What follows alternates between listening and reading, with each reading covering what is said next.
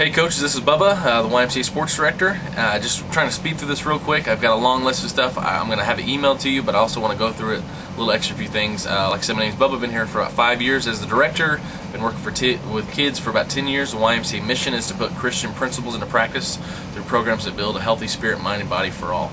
Try to remember that everyone plays, everyone wins. We don't keep score for any of these games. The 4 core values are honesty, respect, responsibility, and caring. Added faith for soccer just because we got extra fields, and it helps remind kids the teaching points. It's very effective. Speaking of effective coaching, it's real important to be organized. Use checklists. Use the website. The website has everything you need on it. When you get your roster, check the phone numbers, check emails, check shirt sizes. Make sure everything's right. Remember, you're a role model. Showing up on time, wearing your shirt that you're going to get the first game along with all the rest of the team. It's real important to show up on time, be a good example, and you know, just don't yell at the kids. Get on their level, be excited, be positive, and kids and parents are going to know when you're not prepared either.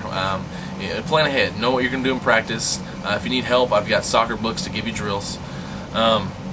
With equipment for the youth, it depends on what practice time. So if you're going to get equipment, I've got 2 bags for Field 7, Field 8 for the 1st to 5th grade.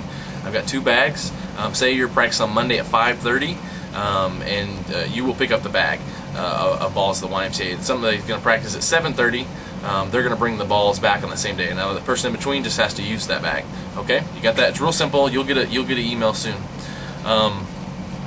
Next thing is with the Wii, the equipment. I'm going to have balls out at the practice time and game time during the hour that they are out there on the field. So if you want to bring extra balls, it's totally fine too. And I have goals and everything. For the practice for youth, like I said, I'm going to send you out a sheet of what you can pick. You're going to have 3 choices. I'll try to give you your first choice for practice.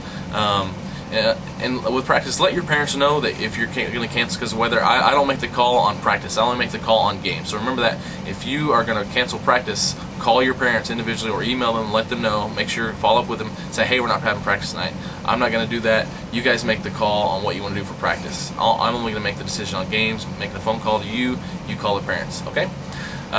With the formation for the Wii, it's 4-on-4, no goalies.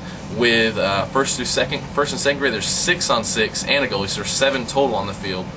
With 3rd, 4th, and 5th grade, there's 5-on-5 and a goalie on each side, so that's 6 on each team at one time.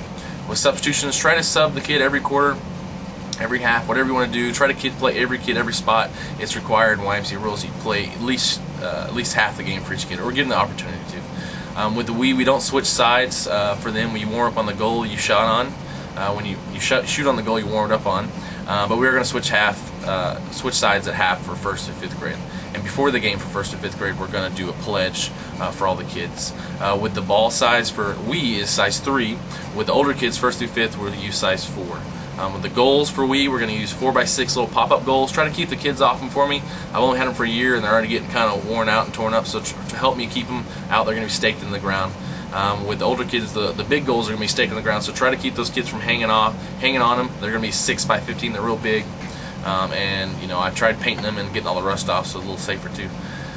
With kickoffs, little kids, little Wii, they're going to line up on the first kickoff at the beginning of the game. They're going to line up, and the ball's going to be rolling out by either one of the coaches. And then at that time, they'll just go after it. Say blue team scores, then red team pick little Susie to kick first. Then blue team scores again, pick little Tommy, and vice versa. That way, every kid gets to play. Now, also with the older kids, you must also have 2 in the circle. And when you have the 2 kids in the circle, make sure that first kid he can kick it or pass it or whatever he needs to do, but he needs to make sure he doesn't touch the ball twice. Okay. With referees, there's no referees for the Wii. Coach is going to keep stopwatches, and it's going to be 4 6-minute quarters. There'll be rest for the 1st and 5th graders. Remember, the gameplay for the Wii is 1 hour. Okay, so it's 1 hour. So you have a game at 9 o'clock. You're going to have 20 minutes of practice and 40 minutes of game time. Okay, so 9 to 9:20 is practice. 9:20 to 10 o'clock is game time. Okay, no throw-ins for the Wii. Try to keep the parents around the outside so they keep the ball in. The code of conduct, make sure the parents read it, print it, sign it, and send it back to you by the 2nd game to give to me. And snack sign-ups are really, really important. It's more important to the kids in the game, so make sure parents sign up and make sure they show up too. The last thing is clinic. The clinic on Saturday, so with the Wii at 9 o'clock, They're going to have 9 and 9:45, a meeting time, meet with the coaches, meet with the team, knock the ball around. I'll have balls out there. And then at 9:45, I'm going to have some OSU athletes sit down and talk to them. And the same thing is going to happen from 10 to 10:45 for 5 and 6-year-olds.